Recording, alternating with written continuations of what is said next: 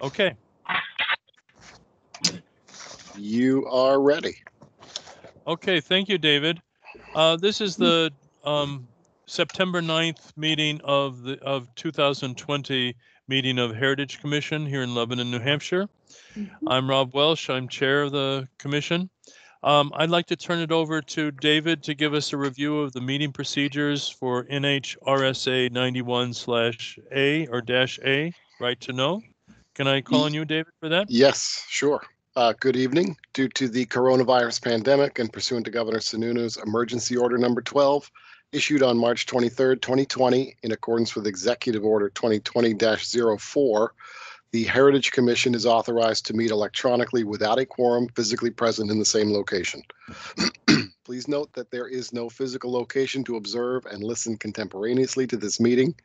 However, in accordance with Emergency Order Number 12, we have taken action to provide public access to the meeting by telephone with potential additional access by video, provide public notice of the necessary information for accessing the meeting, and provide a mechanism for the public to alert the public body during the meeting if there are problems with access.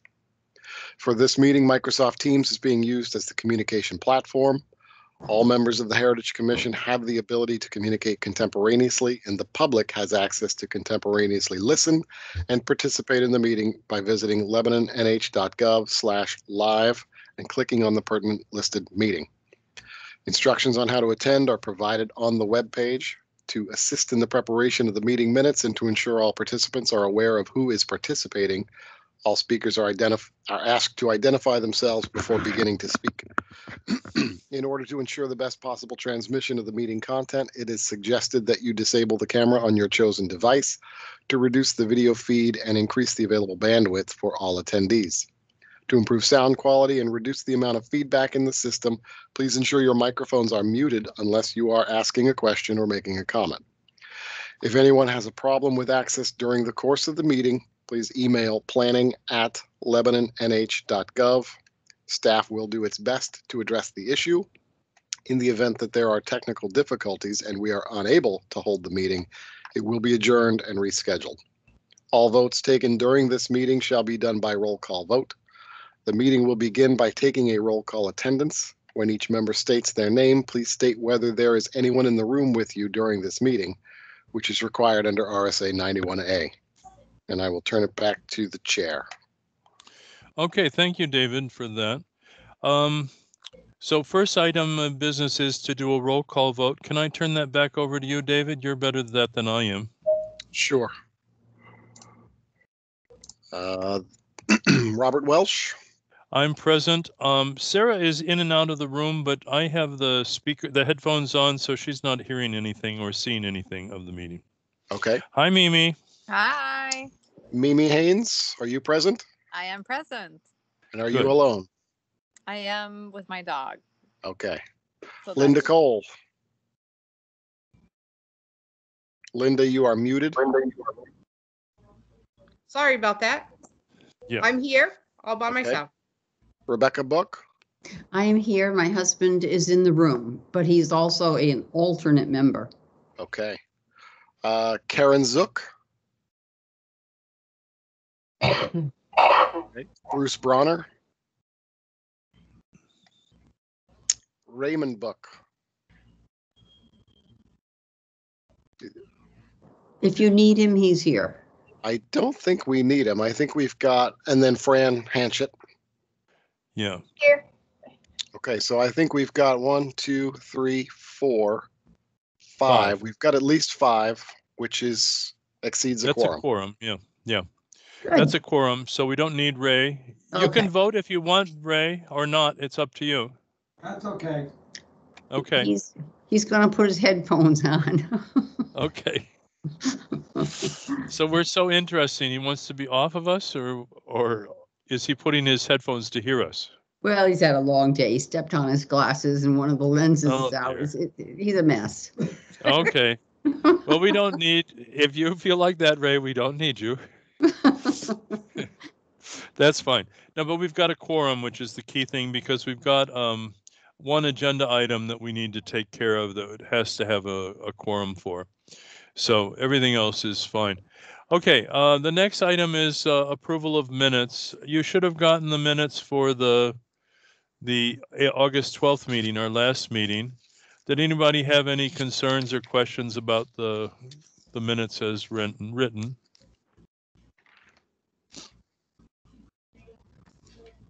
Nope. If nobody has any, I would entertain a motion to approve as given. There were a couple of corrections on page okay. 2. No, Okay. Numbers 45 and 47 that David brought up earlier. I don't know whether that suffices as It was done. a spelling. It was the spelling Okay. of a name, and then I left out somebody in the roll call vote for adjournment, but those were simple fixes. Okay, can you fix those easily enough? Yes. Yes, So okay. it's Jeremy Rutter, a TTER instead of It's DD. TT, yeah. Yeah, okay. Okay. And we added the name to Mimi Haynes, yeah, at page 3, number 9.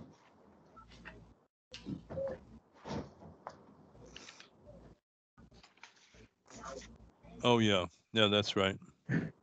Okay. Anything further? Okay, then I would entertain a motion to approve as amended. I make a motion that we approve the minutes as amended. We have a motion on the floor from Becky Book. Do we have a second? I think that was Mimi. Were you seconding? I think we lost her. I think we lost her. Okay, well, I'm Linda Cole and I'll second. Okay. Oh, Mimi, are you back? she's Can you back. hear us now? We can't hear you. Unmute yourself. I'm sorry, I don't know where I went. I That's second right. the motion. Okay, that's fine. Okay, all those in favor, we'll go do a roll call. I'll let you do this, David. Sure. Robert Welsh, I vote yes to approve. Mimi Haynes, Yes. Linda Cole, Yes. Rebecca Book, Yes. Fran Hanchett, Yes. Raymond Book. He's not going to participate? Correct. Okay. Okay. Karen Zook? That's enough. No. Bruce Bronner? She's not. They're not here. Okay. Got it. Okay. Okay. So it's approved, right? Okay, we'll move on to the next item on the agenda, which is the public review. This is City of Lebanon. This is the library. Do we have someone from the project that's going to present for this?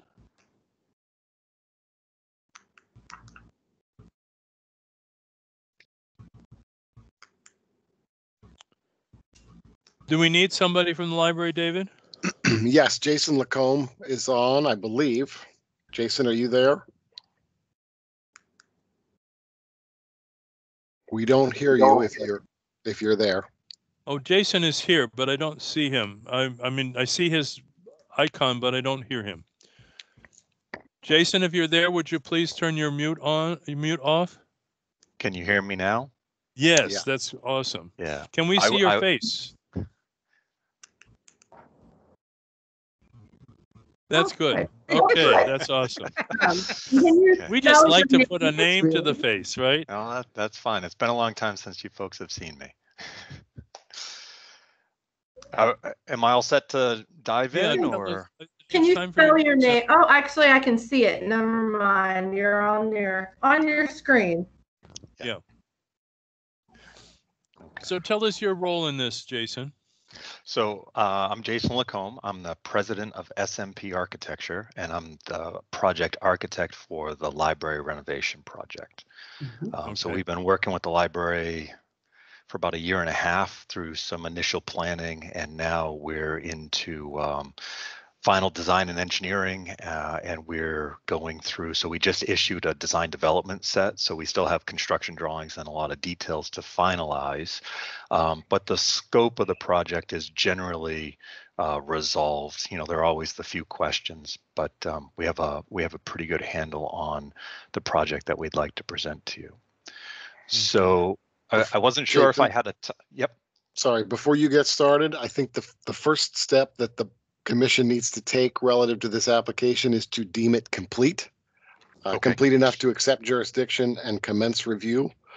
Staff has reviewed the material that was received, and we recommend that the board or the commission should find that the application is complete enough to accept jurisdiction and commence review. So you just need a motion and a second. Yeah. Mhm. Okay. I looked over it as well, and although I have a few questions that I couldn't tell if they were in what we received or not. It looked to me like the planning office has seen everything that they need to see, so therefore we should be able to go ahead with it. So I'd like to encourage us to have a motion that we accept it as complete based on the decision of the planning office.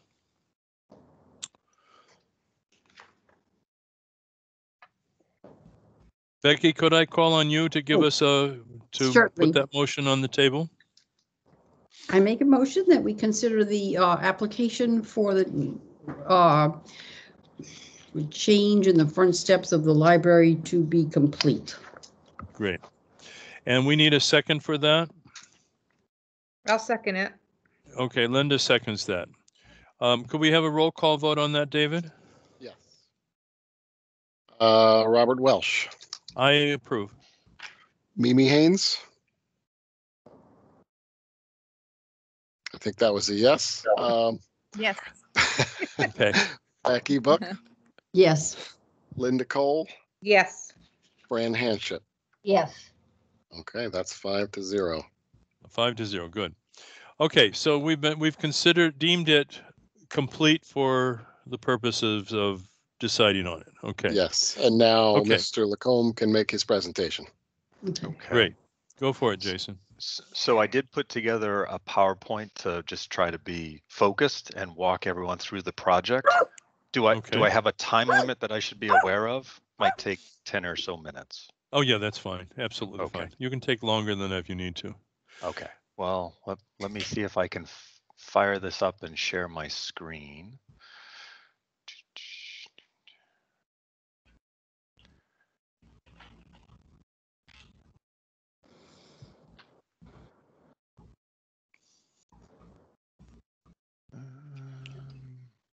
I'll get the technology set. I'm sorry. I wonder Trust me, how you're we're in a gonna better do- shape than most of us are, so don't worry about it. This is the one commission that you're going to be dealing with where most of us are well over your age set. Oh, nice. Oh, we could share the Okay. screen. I see. Can Perfect. you? This is can great. You, all right. So I assume you can still see me through the webcam. I'll try to not talk Yeah, we with can my see you hands down too in the much. bottom. That's fine. Perfect.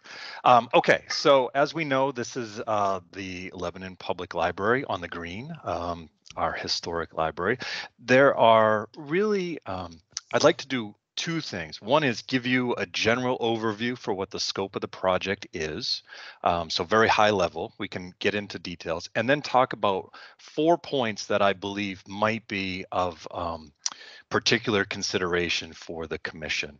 And then certainly we can get into questions and go from there. Does that make sense? Yeah.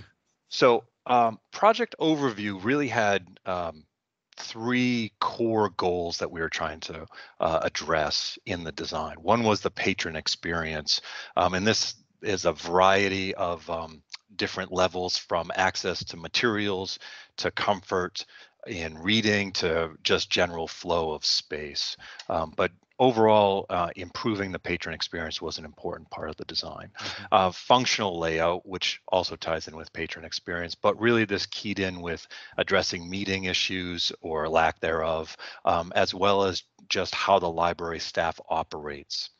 Was a key piece. And then the third one was HVAC issues. We're talking about a building that has systems that have in a lot of ways outlived their useful life. There are some newer pieces of equipment, but really addressing HVAC issues. So HVAC issues also, go ahead. Can I interrupt you for a second? Sure. HVAC stands for what? Heating, ventilation, and air conditioning. Okay. So the mechanical systems for the building, and that ties in with patron experience. Sometimes it's too hot, sometimes it's too cold, but it also ties in with staff. So really these 3 core pieces are intermixed. So walking through the project, and I'm assuming you can see my cursor if I do this. How about a laser pointer? There we go. How about Yeah, this? that's good. All We can see right. that. That's great. So on the left side of the screen is the original 1909 section of the library that I suspect we're all quite familiar with. The green is just off the page on this side. And then in the back section is the 1984 edition where the children's wing primarily lives, as well as the ADA compliant access into the library space. So in regards to the front 1909 section, we're really working to maintain the current view. So very minimal work that we're doing in terms of just integrating some of the mechanical systems, hopefully some lighting. That's some of the items that we're looking at. But generally, the front reading room and the circulation space, as well as that center rotunda, are going to remain as is. We are repurposing this office space for a group study room, so more of a public room, whether it's for a small meeting or a private study space.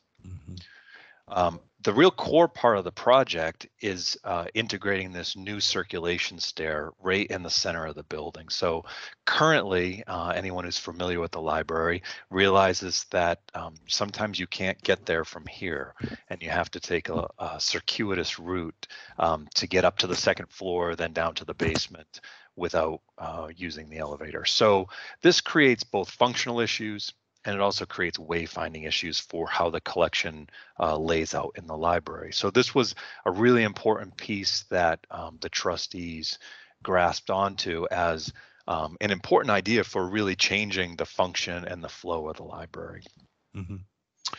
What that allowed us to do is there is currently a stair here, which is how one of the main ways that you access the basement level.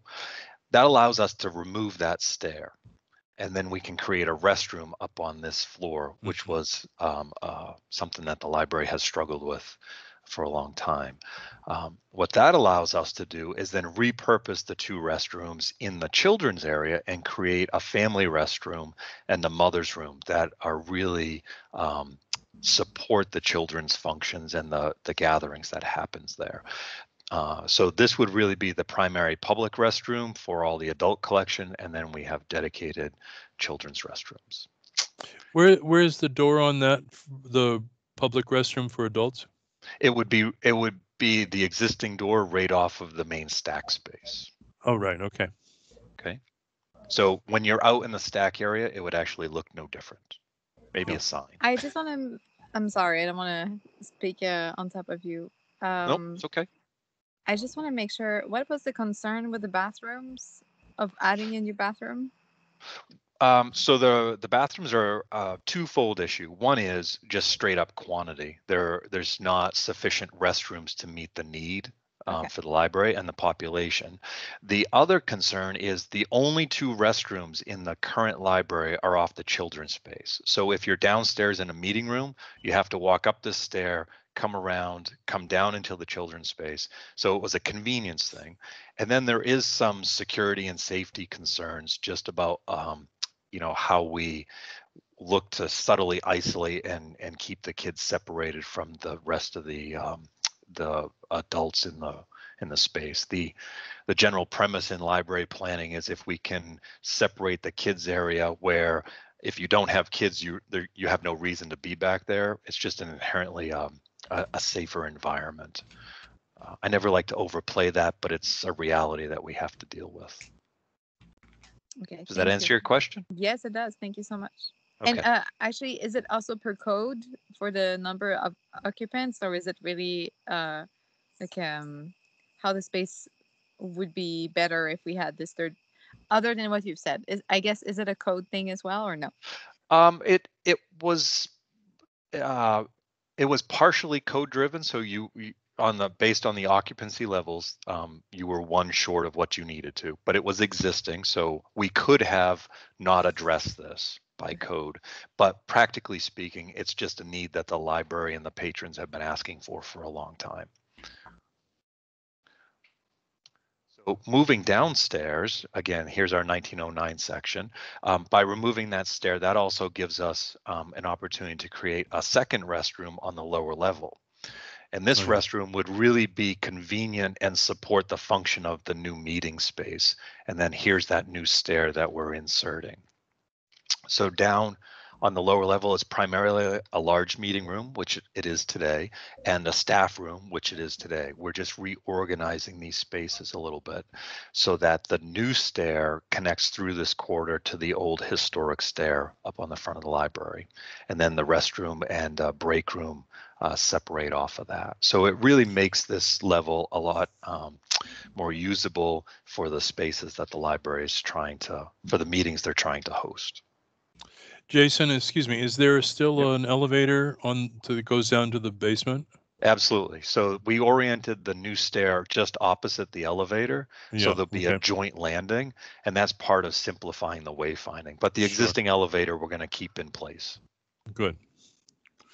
As somebody who's a bit lame, I like to go on an elevator rather than a stairway, particularly in that building. Sure. Because it's, right? Oh, Because yeah. I don't want to end up falling down the stairs. And so that's my concern, as an older person. So that's great. No, absolutely. Yep. We want to keep it. So everything we're doing also works to make it make the space more functional and accessible. So is there going to be a restroom, this new restroom, the one that's in blue, is that going to be on both floors? Correct. Yeah. So when the library is complete, we'll have a restroom on the lower level, and we'll have 2 on the main floor, one dedicated for the kids, and then the mother's room would be in addition to that. Oh, that's awesome. Yeah. I have a question. Becky? Yeah, go ahead. The 2 new bathrooms that are indicated as blue, will they be handicap accessible? Absolutely. Okay, thank you. Okay, so moving upstairs, again, there's that new stair that we're inserting. So upstairs will still house the teen collection and additional stack space. There's currently a small office located right here in the center of the room that divides the space, and we're going to remove that and locate the office space in the old historic room of the library, which is currently underutilized. The collection's been moved out quite some time ago. And by removing the existing stair, we can repurpose this floor space for a new study room off of the teen space. So this helps with additional programming. It gives the library another functional space that they don't currently have, and it makes this stack and teen area a lot more flexible in terms of how the collection evolves and how the library wants to use it and grow into the space. The mezzanine, the balcony out here, which overlooks the historic, is going to be where the historic collection is currently will be relocated to. Well, that's really good because the current design is that it's in a place where you can't get access to it. Correct. Yeah, and that's something that they've struggled with for quite some time. Yes, I know they have. Yeah, that's great. Okay. Any other questions so far? We'll move on. So now the detailed items that I think might be of more concern for the commission. Like I said, there are 4 of them. So the exterior stairs, those original 1909 granite stairs on the front, some walkway lighting that we're adding at the ADA path into the 1984 edition. We didn't talk specifically about it, but there is some rooftop equipment that's going to be located up there, and then some additional windows. And I put a question mark on the windows. There is 1 new window that we're adding that impacts the exterior. But budget considering, we're going to see how the budget goes. And if we have the ability to, we'd like to upgrade some of the windows in the 1984 section. They're older, they're a little bit leaky, they haven't failed yet, but if we have an opportunity to replace them, we would like to take that, and we would replace them in kind. So let's get into that a little more detail. So back to our plan. I always like to orient everyone. So there's that exterior stair, again, the green is off on the left of the page. So I rotated the graphic. I try not to, I apologize, but I think this makes it clearer. So on the left side is the existing as the stair currently is. And then on the right side is a plan of the proposed. So the challenge that we have with the granite stairs is this top landing piece is a little bit too narrow, where when you open the door, you actually have to back down the stairs. Yeah. And while they haven't had any serious incidents, they have had a couple of minor incidents where people have fallen while trying to get in. So it's really not an ideal circumstance. We have the benefit of this library where a fair amount of the patrons still use this front door. So it's really a pretty significant safety issue. So what we're proposing to do is to dismantle, label all the granite pieces and dismantle the stair and insert these shaded pieces, which would be new granite, to make the landing larger. And then we would reconstruct in the same orientation the original stair. And the goal here would be to clearly show the new granite from the old. I think the likelihood that we would match that old granite is pretty minimal. We want to be close, but we don't want an exact match. And that's really just a little trickery of the eye where, we want to show what the original pieces were. And, certainly if one wanted to, it would be reversible, while I couldn't necessarily see that circumstance. And then this, existing handrail we would remove, and we would do two more appropriate iron rails flanking down the sides. So overall, it creates it creates a safer stair. So I did a little section through, and this is the style rail that we're looking at. So a simple molded profile top, something that is more in keeping with the historic building, but not trying to fake anyone out that it's 110 years old. So it's a little subtlety trick that we were playing with that. And then there's an image of the stair as it exists today. And I clicked too fast. And there's an image of the granite that we would propose. So you can see the slightly off shaded elements that we would add in. And what I realized after I did this image is the handrails aren't shown. I apologize for that. But there would be. You are going to add those? Yes, there are going to be two handrails flanking the sides, roughly in line with these joints that you see in the lower granite pieces. Yeah. And then the walkway would obviously be rebuilt and repaired up to it. So it'll be a subtle difference. You notice that these large blocks with the lights would remain. We would put newer large blocks so that the termination and wraparound of the stair would be as it is today, just moved out. And the distance is 2 feet 4 inches, if that matters. Everyone clear on? I have a question about this, Jason. Sure. What I have always found to be the problem with the stairs is you get up to the top and there's a railing and so forth that's sort of that you have to hang on to. But when you get up there where the door is, there's really not much space to move around. This is going to give you that platform to move around and open the door and get around the door and inside. It is absolutely. Yeah. That would be awesome. Okay. Any other questions on what we're proposing? No, I All think right. that this is a beautiful really design. nice. Yes, and that Nice. actually adding these pieces sort of rebalance the front steps even more. I don't know if it makes I think sense. so. I think the so too. volumes look really good. Yeah. Mm-hmm. And Yeah, looks nice. I'm always on the side of trying to do minimal changes to a building, but at the same time, it's a public building and buildings are meant to be used and be safe. I know we have a ramp on the side, but there's something people like to use that front entrance a lot. So. Okay, well, I appreciate that. Thank you. Yeah. And as I said, Jason, I think this design will make that front entrance seem actually safer to people. Yeah. Oh, it I mean, people of It my age, definitely. I'm 70, and I'm thinking, when I was in my 50s, I felt it uncomfortable.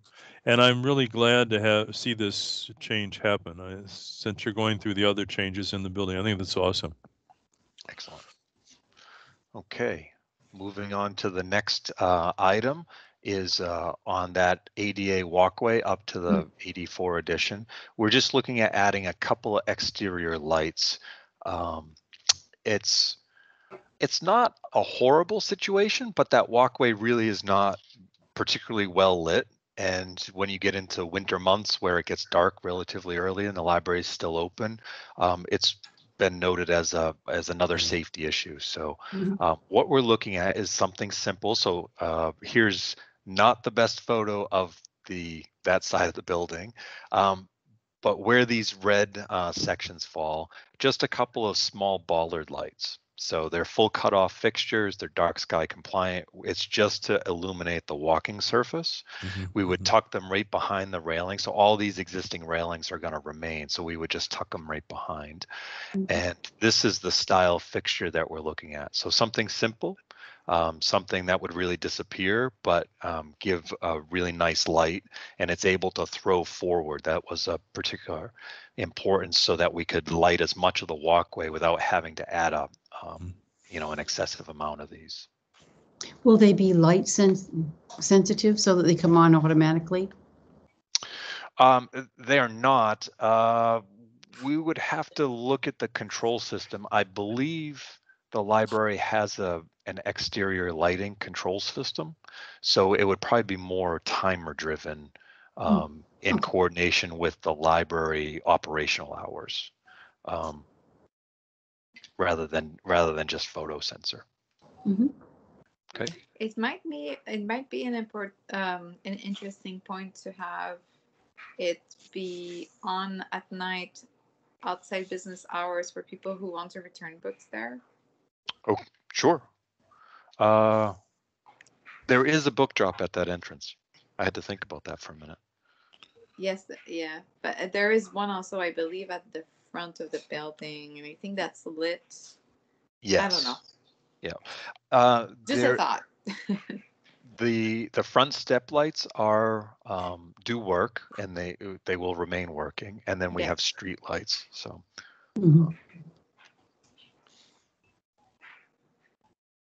Well, the book drop is very important for the community. I just dropped off some books today at that on the side of the building on the Bank Street side, and I was really impressed today when I walked from my car, which I parked right in front, and then I got out and I walked up the ramp and was able to get there without any hassle at all. It's very, very convenient. And so I think those things are having them lighted at night is really helpful. Okay. Do you know if there are lights? I should ask Sean, but there are lights underneath this canopy where the book drop is currently located. Do you know if those stay on all night?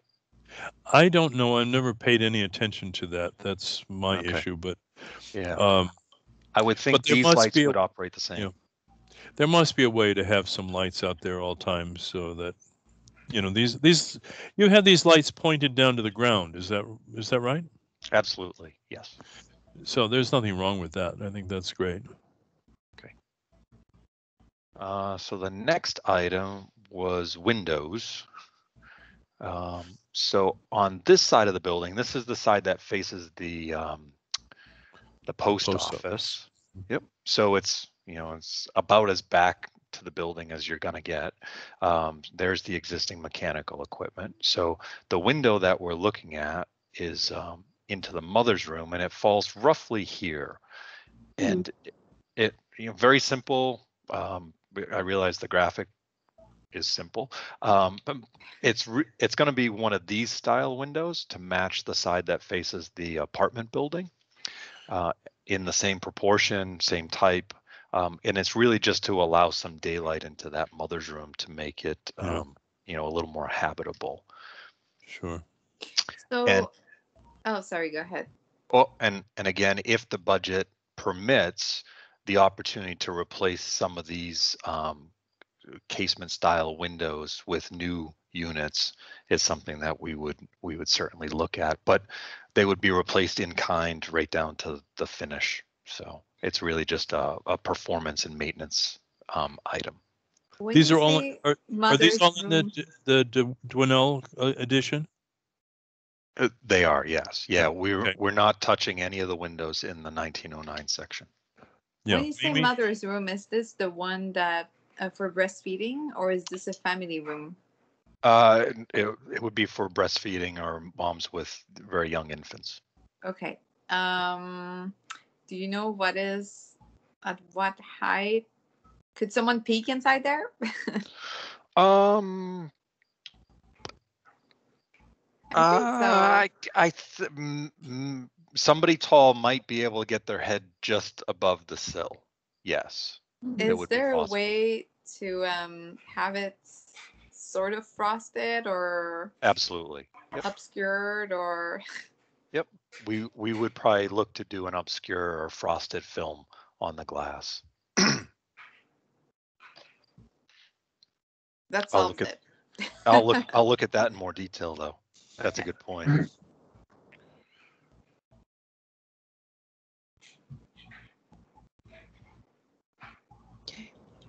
Okay, sorry. Any other questions on that? Oh, that sounds great. And then the final piece was some exterior equipment. So going back to this photo, these units are going to be removed as part of the HVAC, the mechanical system improvement. And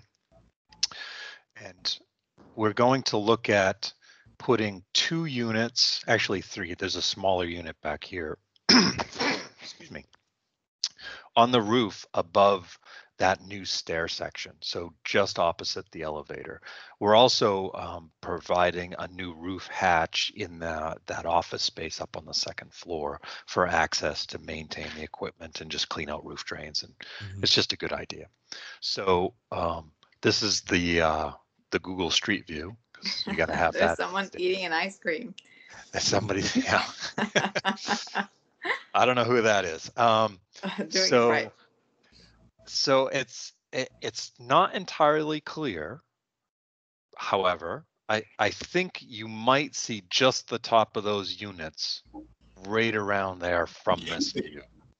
So it's very minimal, but you know, if you're walking on the other side of the street and you look up and you happen to be looking at the top of the roof, you may see the units set back. We pushed them back as far as we could to the elevator shaft, but just given clearances and maintenance and, you know, sort of the logistics of it, I think you'll still see them. I think that it's okay, considering that the exchange, those ugly units that were on the lawn, stuck in the corner, getting rid of those is a delight, and this is fine. Okay, excellent. And I agree with Becky entirely. I think what goes on in the roof is so trivial compared to what getting things off of the lawn is. Just, you know, that's a great benefit. Yeah. Okay, excellent.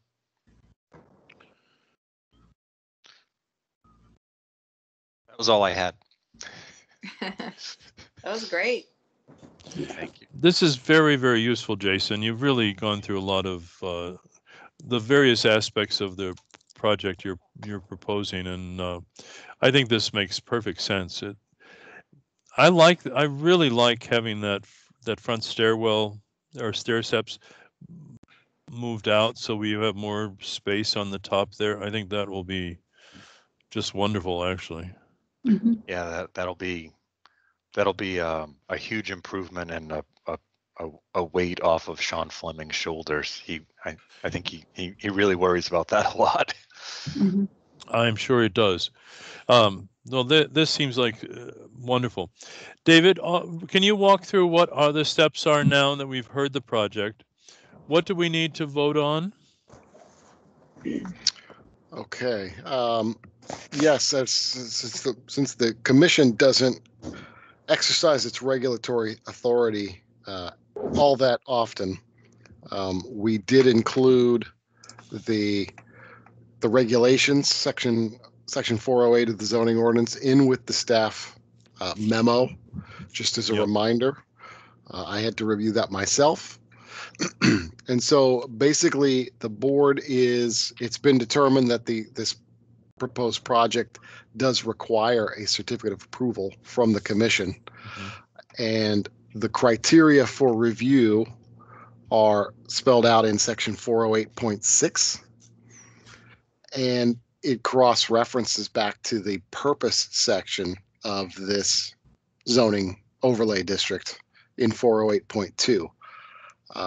But briefly, 408.6A, the historical. So in determining whether or not to grant a certificate of approval, the Heritage Commission shall keep in mind the purposes set forth in section 408.2 herein and shall consider, among other appropriate factors, the following. A, the historical or architectural value of a building and its setting. B, in connection with additions, repair, or restoration of any existing building, the compatibility of the exterior design, arrangement, texture, and materials proposed to be used in relationship to the existing building, its setting, and the historic district as a whole. And C, the size, scale, and design of proposed construction in relation to the existing surroundings, including consideration of such factors as a building's overall height, width, street frontage, number of stories, type of roof, facade openings, and architectural details. So those are the key criteria. You certainly have some flexibility to require certain improvements to ensure that they are completed pursuant to the Secretary of Interior standards for rehabilitation and guidelines for rehabilitating historic buildings. It would appear that the proposal largely complies with those standards. And I have a question on that, David. Yep. Sorry to interrupt. The only part that really changes the facade of the building is the stairway, pulling it out by, what is that, a couple feet, Jason? 2 foot 4 inches, 2.5 feet. Yeah, but that 2.5 feet is a really valuable bit of real estate on the front and making it a much more useful, particularly for an aging population in town. So I think that's a really wonderful use of it. So the question is, can we can approve it even though it is a change to the building?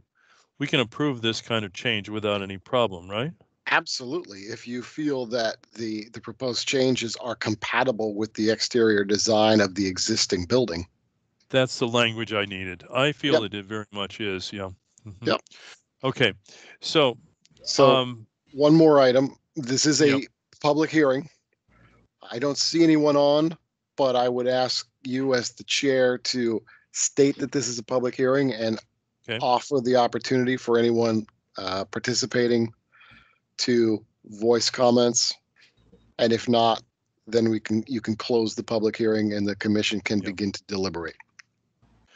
Okay, I would like to invite anybody in the public who's listening in or watching in to if they have comments or thoughts or questions or whatever, this is a time to do it. So just identify yourself and we can have you speak.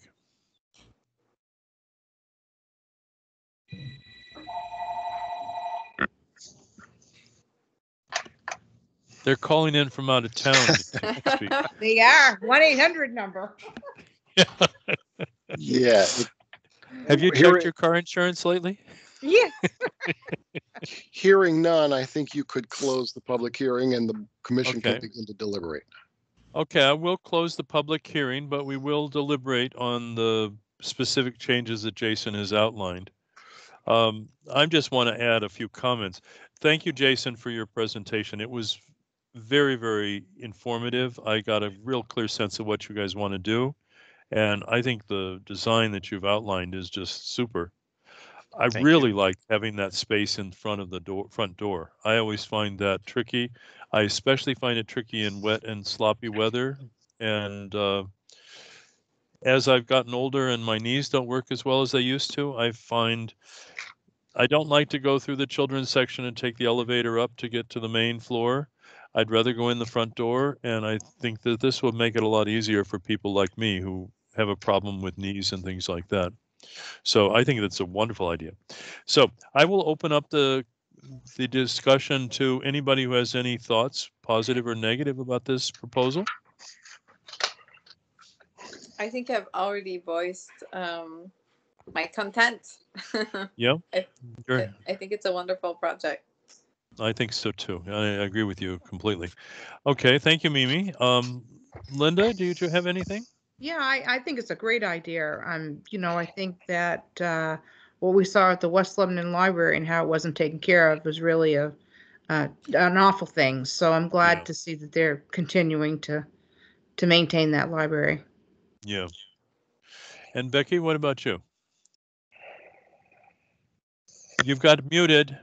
You're muted. Sorry, there we go.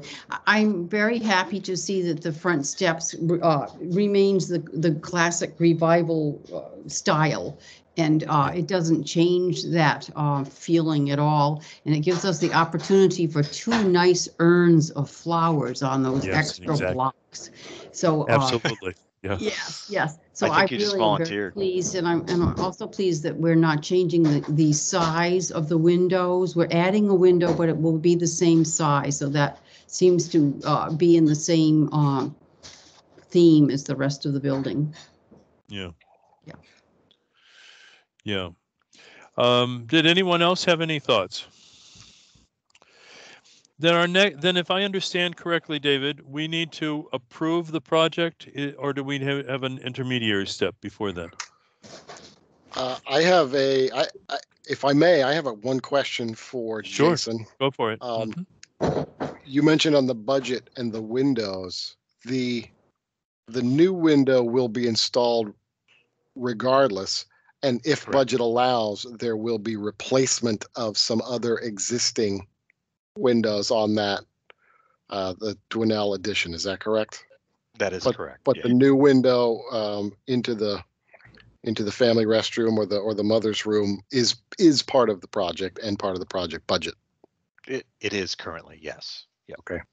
And I see Fran Hanchett has raised her hand here. Yes, Fran. Go ahead, Fran. I just have a question. They showed a window in the ladies' room upstairs, right? Yep. Is there another window in the other one that's going to be below it or above it?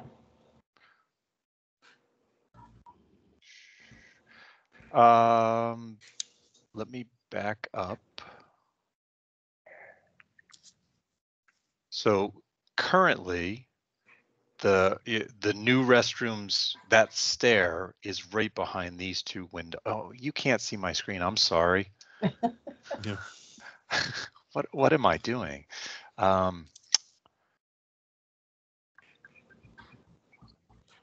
right. Now you can see my screen, correct? Yes. Yep. Okay. So currently that stair occupies right behind these two windows. And when we remove it, the floor would fall right around that band. So both restrooms, the new restrooms, will have windows. The one in the basement, the window will be up high, similar to if you're in the meeting space currently. Sure. So it'll actually be above your eye level. And that window, much like somebody pointed out about the mother's room window, we would look to add frosted film to that as well for privacy. But yes, both of the restrooms, new restrooms, would have windows. Okay, and they will be frosted. Yes, well, at least the lower one. The upper one, probably the lower sash would be. Excuse me, because that's, it's the back of the building, but it does impact the exterior appearance of the window. So if we can avoid frosting, that would be our preference, at least on the upper sash. Well, but somebody outside definitely could look down into that basement. Definitely, so down on the lower, definitely that one would be fully frosted. I think up here we would just do the lower sash. Okay. Which it actually may already be frosted. because currently that is a small restroom for staff. Oh, okay. And just looking at the coloration of the It glass, does look like that. it may already be. In the birth room, in the mother's room. I'm sorry, no births are taking place in the library. I really hope not not. yet. It might be an option to have a horizontal window that would be higher, so this way you wouldn't have to frost it, and there would still be light in there. I don't know. I don't know. It would be a significant price change. It's just something I'm tossing out there. Yeah, it could be. I guess we were looking to keep it in line with this proportion, but in this location, there's really those That's why windows. I'm saying it wouldn't those be windows fighting. are on the side. Yeah. I'm just saying words. We can take a look at that. You're the architect. Yeah. No, we can take a look at that. I think if it can avoid frosting and get transparent glass where we get better light coming into the room, I think that's a benefit that's worth investigating. All right. Well, again, this is very presentist thinking, but because the Dwinell wing of the library was built in was that the 80s, David? I believe he said it was 1984. Yeah. Correct. Because of that, I don't think, and it's not historically very old yet, I'm less worried about what you do with the windows in it than I would be much more concerned about doing something, adding new windows in the older part of the building. So I think to make it functional is really the key element here. Because the whole wing was done to be functional, right, and make the building functional for the late 20th century. Yeah, I would guess that the architect thought it looked good too, but we don't need to comment on that. Yeah. Funny about that. I'll probably be saying the same thing about my buildings in 30 years. I don't know. Well, certainly they will be. The young ones that are in high school, starting to be in high school soon. Yep. Times change. Yeah, well, they do. I mean, but that's part of architecture. I mean, it does change, and every. Yeah, I've just had a dust up with a new textbook I'm publishing, and they've decided to put little flower designs along with other motifs in they're just decorative motifs. And I think flower power is not what we want. We got rid of that years ago, but they think of it as nostalgia. So. Oh, okay. Yeah. So everybody has their own point on this, and as long as what we need to worry about is the exterior appearance of the building. Does it change it radically? And I don't think a window in the 80s part of the building makes any difference one way or the other. Okay. Okay. So do we need, David, I need your advice on this. Where do we need to go here? Do we need to approve the whole project at this point? Yes, I'm going to share my screen with a draft motion for someone to read. Okay. Can you see that? Yes, we can. Okay. So the upper part of this motion reflects the determination that you've already made relative to completeness of the application. So that's already been dealt with. The second part, this portion here, is what someone could read. And I've tried to, based on the discussion, I've tried to include a comment or a condition, which can be read and modified as the commission feels is appropriate. So I'll see if I can make that larger. Oops. There we go. There you go. Okay. So just that shaded portion. If someone wants to read that, make that motion. Anybody want to go ahead? Then I will. Go ahead, Becky. Go ahead. Do I put my name in there, Rebecca Boat? You can just say aye. I move to approve the request of the City of Lebanon for certificate of approval pursuant to Article 4, Section 408.6 of the zoning ordinance to reconfigure the front entrance of the Lebanon Library, including modifications to the granite stairs and railing, to include new walkway lighting along the ADA ramp, to install new rooftop equipment, and to install a new window at the library located at 9 East Park Street, tax map 92, lot 126, Lebanon, New Hampshire, in the LDD zone number HC 2020-01, with the following comments. The Commission recommends that any new and replacement windows on the southerly facade adjacent to the proposed new restroom should be frosted or otherwise non-transparent for privacy. Thank you. Okay, we have a motion on the table. Who would like to second this motion? I can second in Mimi. Okay, Mimi seconds. So we have a motion. Is there any further discussion on this? I would just ask that the commission make sure I've drafted this as a comment. If you would like to actually make it a condition, we can change the word comment to condition, and we can change the word should to shall. I don't know if Jason, if you have any, is there any reason to be concerned with this suggestion? You're muted.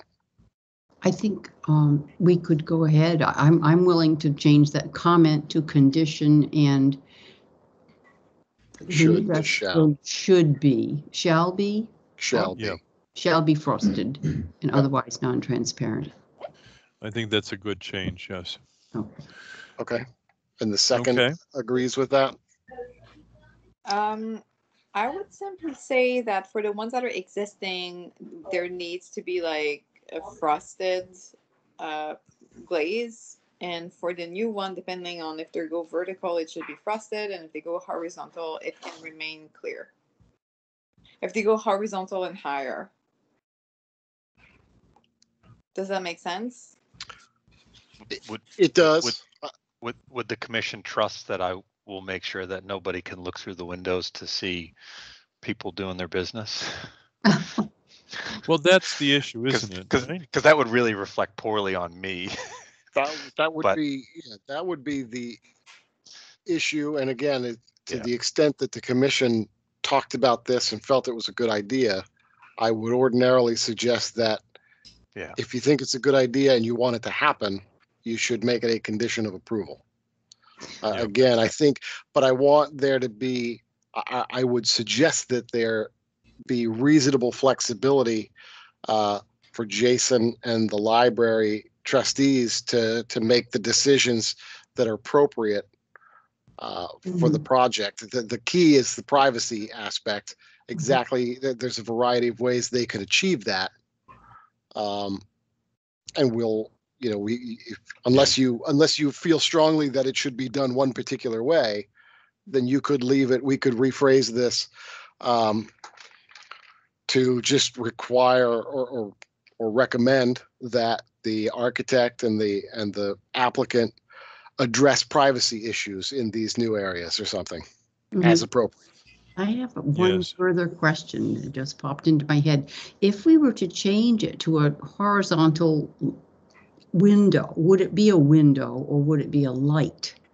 Light would not open, a window would open. Yeah, I would think it would be a fixed panel. Yeah. Yes, a light. Yes. Right, because the building's air conditioned and heated. Yes. And there would be a fan in the bathroom. Yeah.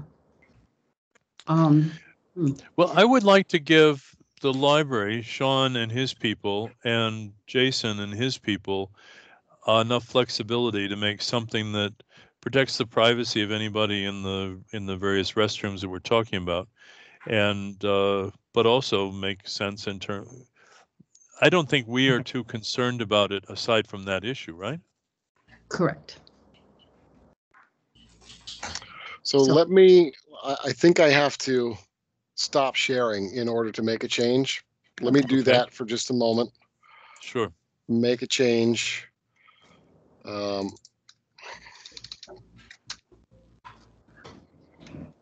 You understand what we're getting at, Jason, right? Oh, absolutely. I don't disagree Yeah. with it. I mean, Yeah. I think your recommendation is wise and is probably something that we would have realized needed to be done at some point in the project. It's just, what's the manner that it should be done? We're in no way trying to hamstring you. We're just No, trying I to don't- make it encourage certain things that will make the members of the public who use the library feel comfortable in any Absolutely. situation. Yeah. Yep, absolutely. Okay. But I'm assuming that you and Sean, when you actually get around to actually installing the windows and so forth, will know what makes minimal sense and without going overboard and making Correct. it so you can't, if you can see the upper portion, throughout the upper portion of the window, that may be, there may be certain advantages of that than have it all frosted. Yeah. Mhm. Okay. See what you got. Okay. Let's try this.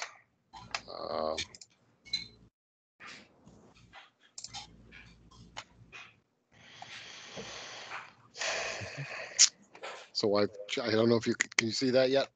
Yep. Mhm. Yes, Yeah. we do. Okay. Yes, So that's it's- perfect. It's changed to a condition. The commission recommends that the applicant shall provide adequate privacy in any new and replacement windows in the southerly facade adjacent to proposed new restrooms. I That's think another- that's Fine. northerly facade, I think. No, It it's the faces southerly. south. It faces south. when you say adjacent, does it mean next to or inside? Oh yeah, southerly. Yeah, you're right. Okay. You're right. I'm wrong. Is that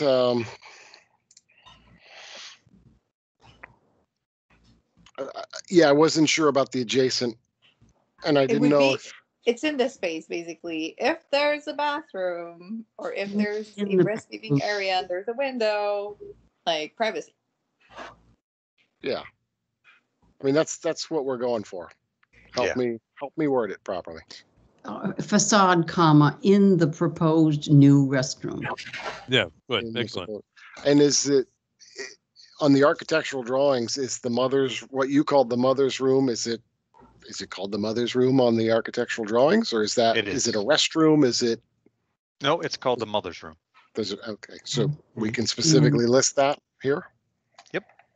Okay. Proposed new restrooms, including the mother's room. including the mother's room. So Yep. in change adjacent to in the Yeah. proposed new restrooms and mother's room, including the mother's room. Okay. Mhm. So I will make that change. You have a motion and you have a second. They each need to agree to the changes. And Okay, then the commission can vote. Becky agrees. I agree. And Mimi, did you agree? I agree. Okay, so we've all made the change. So we need to go through a roll call vote on this. Yes, you I'll do. turn this over to you, David. You're good at this. Okay, we'll go right down the list. Mr. Welsh. I say yes. Aye. Okay, Mimi Haynes, Yes. Becky Book, Yes. Linda Cole, Yes. Fran Hanchett. Yes. Okay, that's 5-0. That's great. Jason, thank you so much. This was a very, very informative presentation. I wish they were all as clear and to the point. Well, I appreciate that. They aren't always, I can assure you. Okay. Well, that's 2 wins I've got with you. Yes. Excellent. Well, thank you again for all your time. I assume you're done with me and I can hang up. Yes. Yes. I just Yes, want to thank say you so much. we always enjoy working with you, Jason, and thank you for coming tonight. Well, thank you. I do appreciate that. Have a good evening. You too. You too. Okay. So we've already voted on this now, right? So we're all done. Yes, you have. Move on to the next item, which is the study items. Dana House Working Group. We haven't had any activity on the Dana House Working Group this month. No, I don't just believe- that the roof is, mellowing. The color is not so. Yes. It, Yes, it's nice. weathering isn't it? very nicely. Yes, it does look nice. Absolutely. The fountain. Let me go to the fountain working group. The old members of the Fountain Working Group have all rotated off. I am temporarily heading up the Fountain Working Group. We're going to look for some new members, but I thought with the COVID going on, we're not going to be dealing with Fountain Working Group issues and probably until next spring. So I think we won't be doing very much on that. But the fountain has been officially turned over to the city, lock, stock, and barrel, as I understand. Is that correct as far as you understand, David? That is my understanding, yes. Yeah. And so it's, and the ladies on the working group have all rotated off. So now it's a matter of trying to rebuild the working group. I will spearhead the Fountain Working Group activities over the next few months. Probably won't do very much until next spring, but I will be taking over that function in Linda May's absence. Okay? If that's all right with everybody. If there's objection, we can discuss it, but lacking an objection, I will take on that function. Let's see, Special Projects Working Group. Mimi, did you want to talk about anything that you've been doing lately? I think we had a follow-up, but that wouldn't be in that item. And then whatever I'm working on, I believe we were mentioning that we would address in October. Okay, that's fine. That's good. Okay, so now we'll move to other business. The CLG grant update. Rebecca Owens and I and Mimi, you were, I think, part of that discussion. We reviewed the proposals for the applications, or we'd sent out a request for qualifications, an RFQ, and we got four people who sent in materials. All four had Lebanon experience before. However, two of them I had never interacted with, as far as I'm aware, but I may have, but I don't remember having had it. One of those was Lisa Pespasian, who's done a lot of grant work for us. She did the Crafts Avenue. She did our citywide project. And then she did I don't actually know who supervised that, but one of the offsets that Twin Pines had to put up was money for the Maple Street in West Lebanon, a review of the historic properties there, sort of a lead up to a historic district, really. And she did that. We had Lisa Massault, who also applied. Now, when she was just out of graduate school, she did the study for the Sunapee. I'm forgetting what that one's called, David. But the Sunapee Regional Historic Planning Commission. She did a survey of most of the properties in town, the older properties in town, and we have books in the library, and I think David has a copy in his office of all these properties, things that she worked on. So she had long history with Lebanon. I've never met Lisa, but that's because she moved to Massachusetts some years ago. I think she was just out of graduate school when she did the study, and she wrote the original documentation on the downtown historic district. Then we had two people. One person had worked with Rogers House when they did that project a few years ago. You may some of you may remember that. And then the other person did something out at Westboro Yard that I didn't even know had happened until I got her application. In any event, one of my concerns as one of the reviewing panel was that I think we should encourage them to, at least if they're going to do work in town and apply to the Heritage to work on our grants, they should let us know what they've been up to at the time that they're doing these projects. But in any event, so we considered the four of them, and there was no question. Mimi, you were part of this, so correct me if I'm speaking in error here. But my impression was that we all agreed that Lisa Vespasian actually had the most experience relevant to our project downtown, and seemed to show one of the problems that Lisa Massold had was that although I think her work has been quite improved since she was just out of grad school 30 years ago or 35 years ago, her presentation in what she sent to us was kind of cursory. She had a lot of lists of projects, but she didn't really speak to the issues, which I think set her back. In any event, we chose Lisa Vespasian, who worked on the Crafts Avenue project and the citywide project, and she's agreed. So we offered it to her, and she's agreed. I got new note cards from Vistaprint, so I wrote new notes to everybody that had applied to thank them and invite them to apply again for other projects, because we want to keep a list of people that we can call upon when we need to. And I did suggest in the cases where I felt that they would have benefited had we known about what they had been doing before, that they keep us posted about what they're doing. And they can do that by email or a phone call or a note card or something. Anything would be fine. So I did send that out, but we have hired Lisa. We know that Governor and Council have approved the project, so that means the money's available to us so we can actually get started with the work. I have no idea what Lisa's timeline is going to be. And of course, the COVID thing just completely mucks everything up.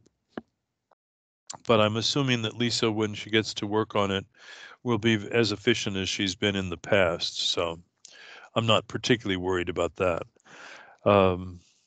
David, am I correct that she has until about this time next year or maybe August of next year to finish up the project? That is, I believe that's correct. The money goes through September 30th, but I think the schedule has her completing the final deliverables somewhat earlier than that, perhaps August of 2021. Just as a quick update, there was Rebecca Owens participated in a kickoff meeting last Thursday with Lisa Papazian and members of DHR. I was on another in another meeting at that time and was unable to participate, but they've talked about the basic overview of the project and the schedule and so on. And as far as the city goes, we are still pulling together the paperwork for the professional services agreement and the purchase order to formally retain Lisa for this project. That should be done in the next week or so. Okay. Were you part of this meeting? I was not able to participate in the kickoff meeting with DHR and Lisa on Thursday morning. I was. Sorry. I meant Becky Book. Were you part of? I was No, Okay. It was Rebecca Owens. No, I know. Sorry. When I hear, oh, I'm confusing. I'm sorry. Go ahead. Yeah. Sorry, I may have misspoken. No. I was hearing the Daughters of the American Revolution, which is not at all what you were saying. No. And I was wondering what was the overlap with this. I had so many more questions coming. Sorry. No, this was Division of Historic. No, this is all me. Yeah. Perfect. Thank you. Yep. So that's filling in some of the details on that project. Do you have an idea when Lisa is going to actually start work, or has she started work already, David? I would expect perhaps by the end of this month. Okay. That's good. Because there are a couple of issues that I would like to, this first phase of the project is going to cover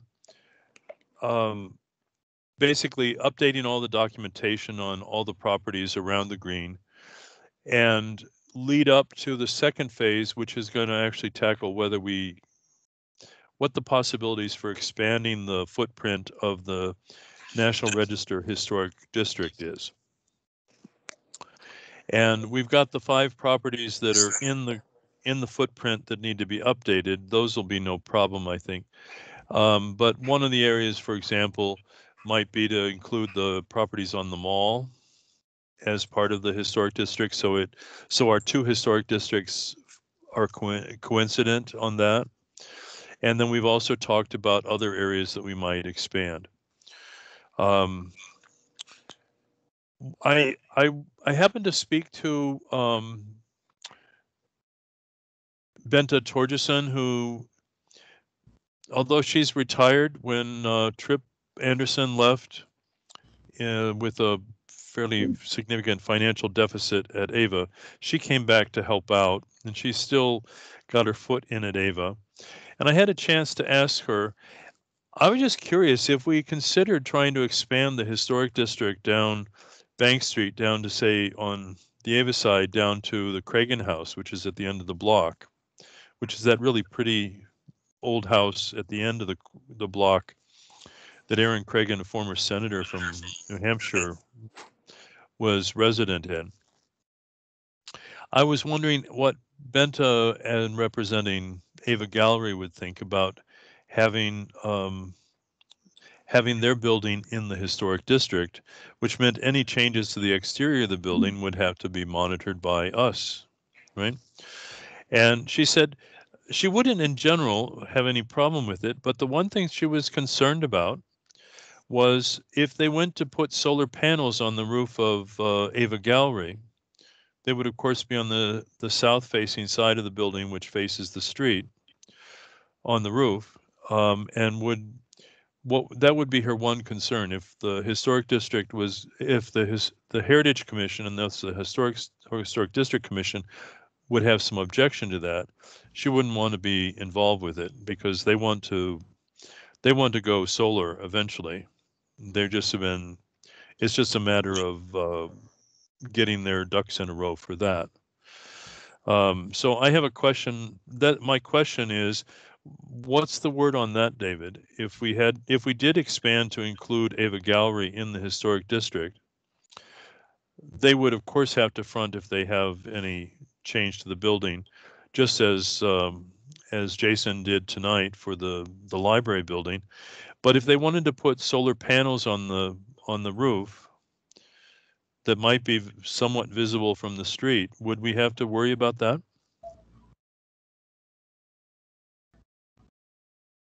I think the board may, or the commission may have some flexibility there. Obviously, just as a reminder, the regulations that the commission enforces are part of the zoning ordinance, which is the city council's document to update. I suppose it is possible, and I actually think it's a very good issue to be discussed, and there may be others along the same lines that the commission might want to discuss whether it wants to regulate those kinds of things. Yeah. And I think part of I forget whether it's phase 1 of this CLG grant or phase 2, but there was going to be, in addition to considering the expansion of the district itself, there was going to be some review of the zoning, of whether the regulations that you currently work with are the right ones, and whether there are amendments that might be appropriate. And I think that would be a good conversation to have with Lisa and maybe the DHR folks as to whether it's appropriate for the commission to sort of exempt certain kinds of improvements like solar panels, because you want to facilitate certain things. You don't want to. Well, for example, it is city policy. It is, as I understand, David, it's city policy to go solar as much as possible, or go renewable energy as much as possible, and solar being one of the easiest things. And having just gone solar myself in my own house this spring, now mine is south facing, but also doesn't have anybody. There's only a couple spots on the road you can actually see my roof, so it doesn't really matter. But Ava is in a little bit different situation, being right downtown. But I think we need to, this is one of the things that I think we can use this grant to try and consider these zoning issues, because this is a zoning kind of issue, or I agree. that's what I was thinking, right? I agree. And again, there may be other development components like replacement Sure. of windows and things that are appropriate to leave out or maybe appropriate to include in. So I think that'll be a good thing for the commission to discuss with its consultant when we get to that point. Yeah. Well, I just wanted to mention it to everybody because this is what's on my mind right now. And as we get started on this new grant and updating all the documentations and getting the 5 new properties considered contributing and so forth, I think we need to be thinking ahead, and we need to follow. We don't want to have restrictions that make it impossible for us to follow city policy on going green, because I think the fires in California, if we didn't believe that, and the hurricanes that we have all the time, more often than we used to, they should tell us that we need to be addressing the climate issues through renewable energy. And also it's energy efficient and it's cheaper for the city, and that's why we put solar on the top of the new city hall, David? I think the plan is to do that eventually. Yeah. I mean, that's my understanding, and I'd like to encourage that as much as possible. We've got to get real for the real world constructs that we're dealing with. So. I do see Fran has her hand up. Oh, go ahead, Fran. I'm just wondering, as far as solar on Ava, I've seen people put it on their lawns. Is it possible for them to put enough solar panels on their building in the back that would supply Ava? On the new building, they might be able to. Where the sculpture garden is, or where that sculpture down below. Yeah. Yeah, that building already has solar. Oh, does it? But it can't supply Ava? Not enough. I don't know how much they utilize. I know they have some solar panels on the gable or the portion of the roof that faces west towards Colburn Park. Mm-hmm. There are some panels there, and then the newer building in back I think they have more or less maxed it out in terms of the number of panels they could fit on that roof. Okay. Just a thought. Well, yep. I think we need to, if Ava can produce all of its own power to supply all of its needs, that will not only be good for the environmentally, but it'll be economically good for them, because it'll pay for their energy needs for electricity, and that would be their goal. And it's just like with every other project in the city that we've been hearing about, and we've had several come up in the historic district recently in the last few years. So, and even the fountain that we put up in Glenwood Cemetery, we've got a solar panel there that powers that one. So I think we should be following city policy on this. But I just want to mention that tonight, just so that we're all on the same page, that we understand that that's one of the directions that I want us to see us go, to follow that part of city policy. Okay, that's Ava there. Oh yeah, but they've got this whole roof that they could put an array of panels on if they wanted to, that wouldn't even be visible. Is that existing, David? Yes. I'm sorry, my name is not David, but I'm okay. I didn't know who put this up. I think I see some solar panels also on the. Yes, exactly. Yeah, it seems like they already started on both sides, actually, of that roof. Yeah. Yep. But they could put low rise solar panels on that flat portion of the roof. It could be covered with solar panels in various arrays Oh, as there's well. definitely a setup that could be achieved there Yeah. on that roof. Well, I think it's a no-brainer for Ava to want to use all the solar power to power their plant. They have gone, they're LEED certified for silver, and I know they have been wanting to do full solar eventually down the road, but it was too costly before when they redid the building. But I can assure you that as a new solar guy with my house, it's a surprisingly inexpensive project in terms of the costs of power. So anyway, I just mentioned that so that that's one of the things that we need to think about. And I think David has hit the nail on the head here. When it comes time to talk about zoning issues, this is the kind of thing that we need to think about to make sure that it's relevant and how to address the fact that it's 21st century. Yeah. Okay. I want to turn now to Lebanon. Let's see, Lebanon Historic District landmarks. I finished these this afternoon. I've got 2 projects. I'm going to show you these. I will have Rebecca send them around. I don't know if you can see this.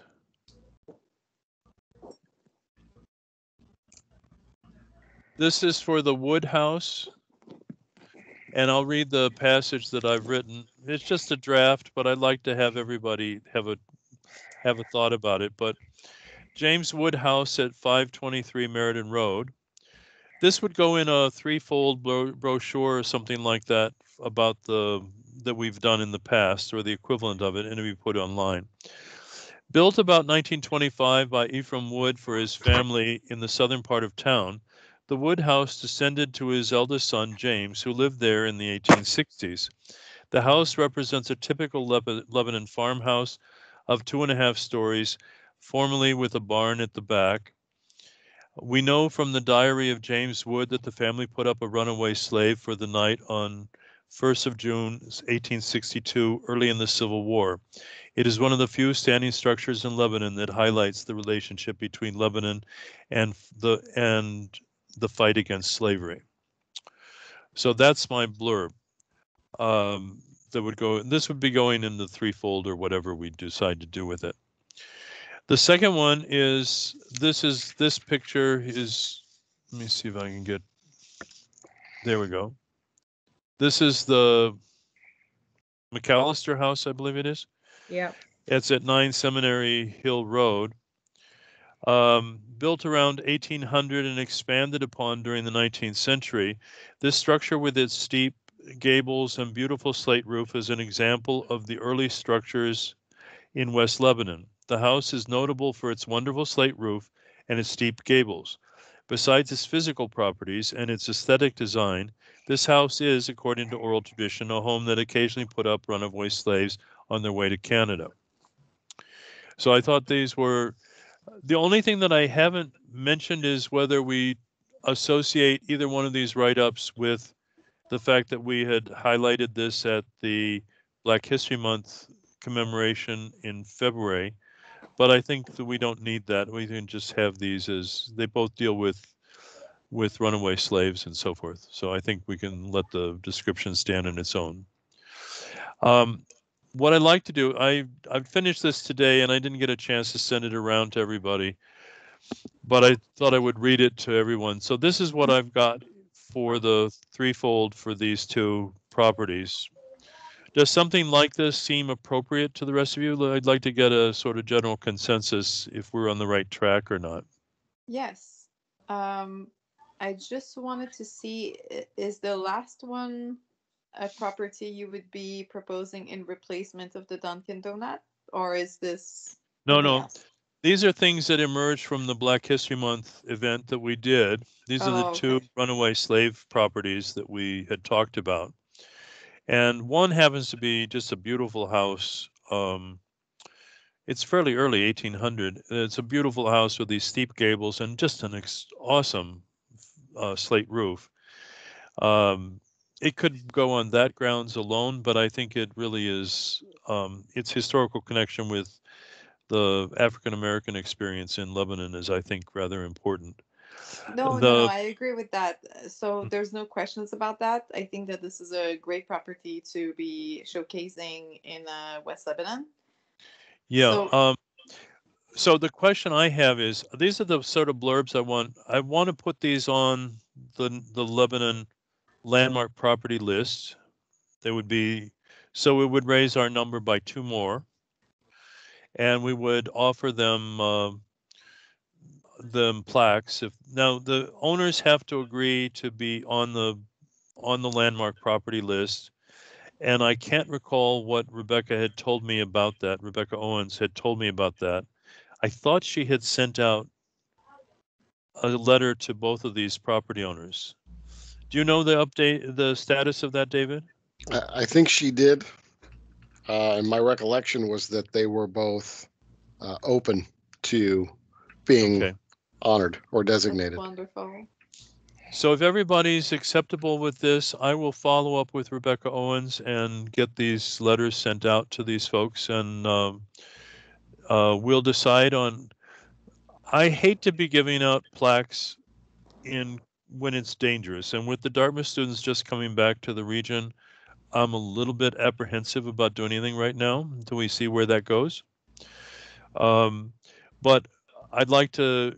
I think it's going to take us at least a month before we get the notice back to these homeowners or landowners, property owners, and we hear back from them and get them set up something. We can do it virtually on the at a city hall presentation that can be arranged, and that would put it back a few weeks. So we're probably talking about early November, right after the election, a week or so after the election, perhaps. If we get, I want to stay out of the way of the election because I know the city clerk is absolutely up to her eyeballs in election stuff. But anyway, I will send this around through Rebecca Owens tomorrow so that everybody has a chance to read this.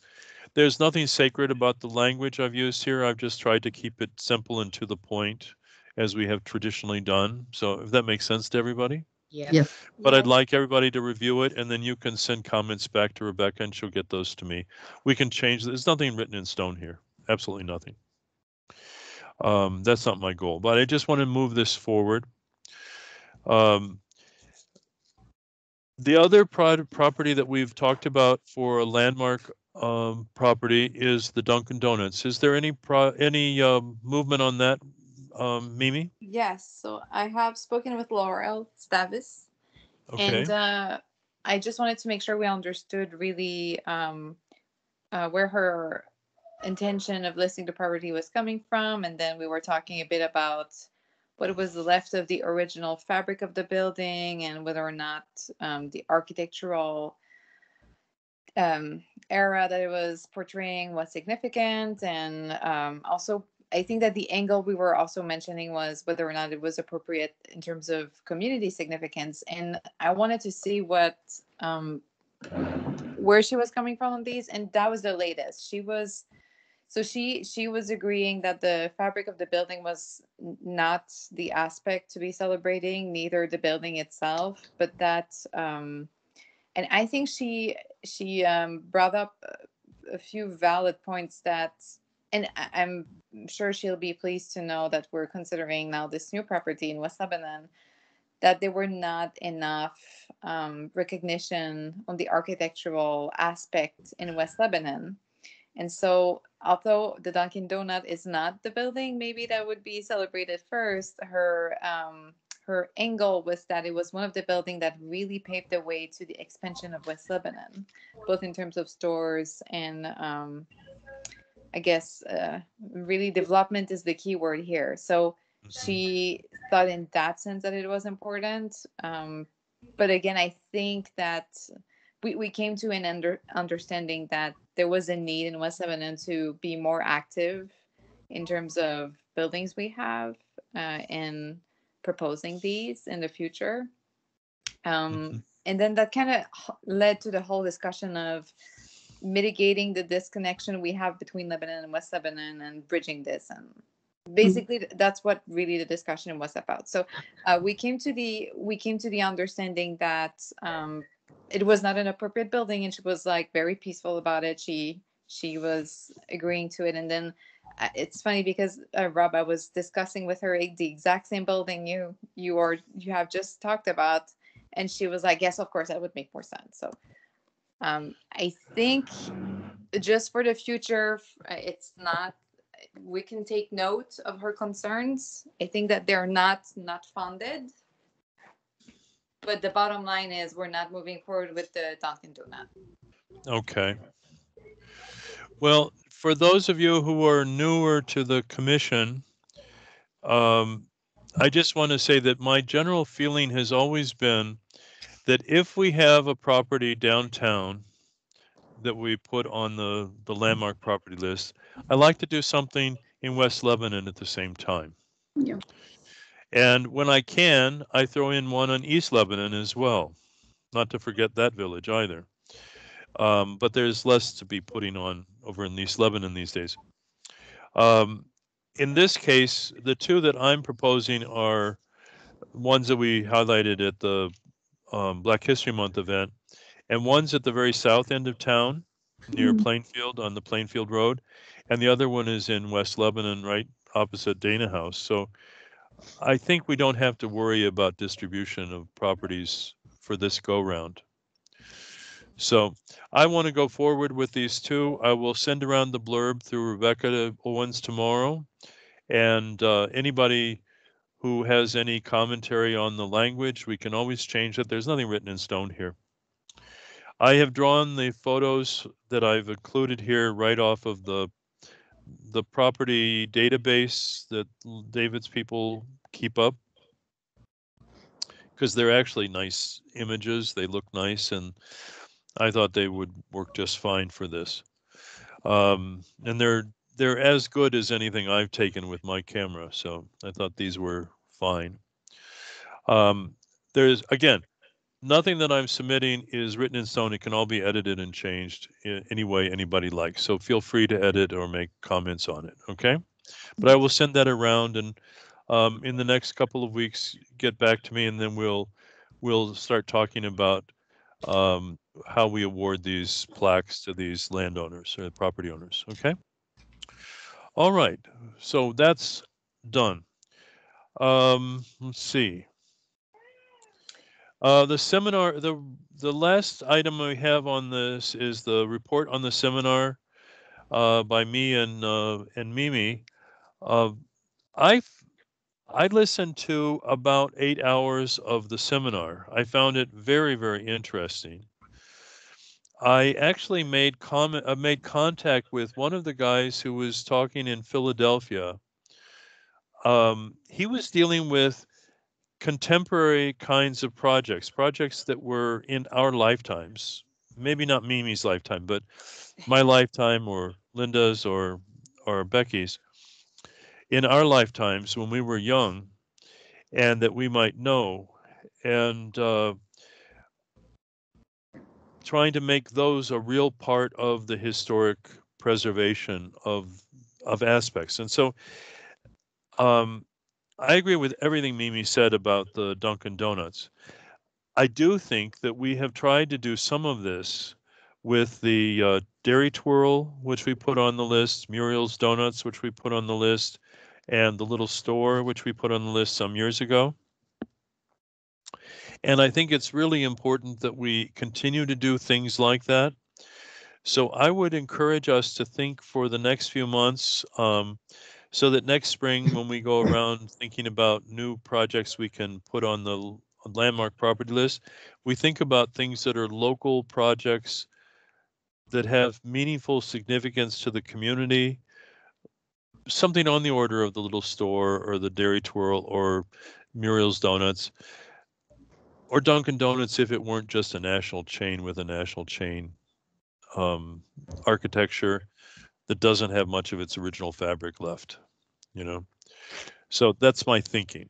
Did you want to comment on that, Mimi?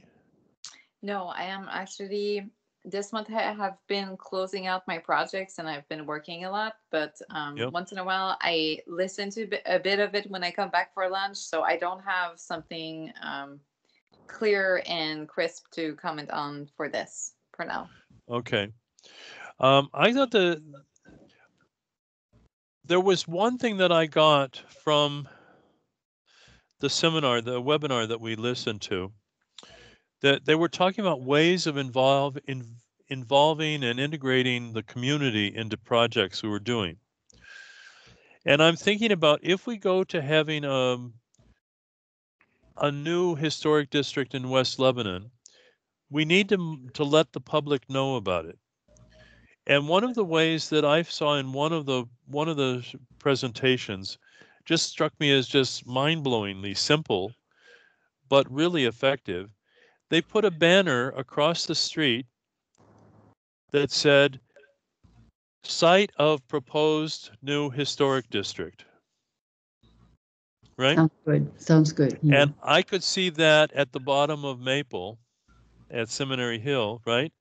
And I could see it up at the top and say a Dana Street or something like that, right?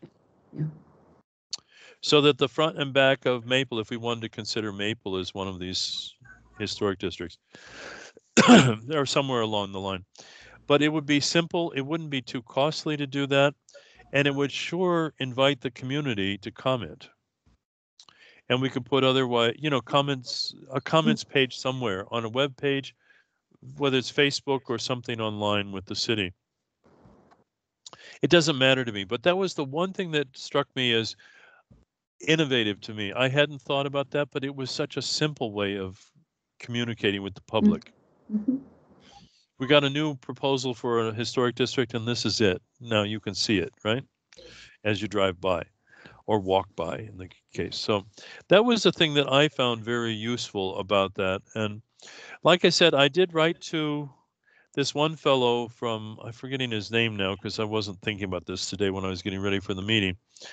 I did write to this one fellow, and because I thought he's wanting to make it not just about 18th century buildings, but about buildings from the 19th century and the 20th century. And in time, by 2050, he'll be starting to think about things in the early 21st century. Those architectural features that actually have done something to shape his community of Philadelphia. And I thought, this guy was really interesting. So we started up a conversation, and I have his email address so I can follow up with him. But it sometimes is useful to have somebody from a bigger place look at our fairly parochial concerns because we're in the middle of the backwaters here. But I think what we're doing is we're trying to do some of the things that they're doing, but they've got a huge physical plant to work with and pick and choose amongst, and we've got much less. So we have to be careful about what we choose to focus on. But anyway, that's what I had to say about that. But I did find it a very useful thing, and just having a few people to write to make contact with, I thought was helpful. So anyway, is there any other comments that anyone else wants to make before we close off the evening? Yes, I would like to know, David, if you know about how many plates we have left. I talked with Rebecca about that, and she thought it was at least 5. Okay, all right. I think they are in the basement of City Hall still, while we are in our temporary location. So we will find them and count them specifically, but it was certainly more than 2. Okay. Yeah. So we'll be all right. We don't have to order any more for this go round, is what you're saying, right? Correct. Good. Well, I think that's great. Any other thoughts, comments, concerns? In that case, thank you, David. I would entertain a motion to adjourn. I'll do it. Okay, Linda's got a motion to adjourn. Do we have a second? I'm I'll looking at second. you, Ms. Book. Okay, Oh. we got Mimi. That's good. Okay. All right. So we have a can we call the roll, David? Yes. Rob Welsh, Yes. Mimi Haynes, Yes. Becky Book, Yes. Linda Cole, Yes. Fran Hanchett. Yes. That's Okay. unanimous. Well, thank you, everybody. I do look forward to a day when we can all meet in person again. I'm kind of missing that, but this is going fairly well. I'm really impressed with how much we've done. This project tonight was a lot more complicated than it seemed at first. And I thought we did a good job getting, well, Jason is an excellent presenter, but I thought it was a nice way of discussing this. I think we got everything we needed out of it. So that was good. Ray and Rebecca,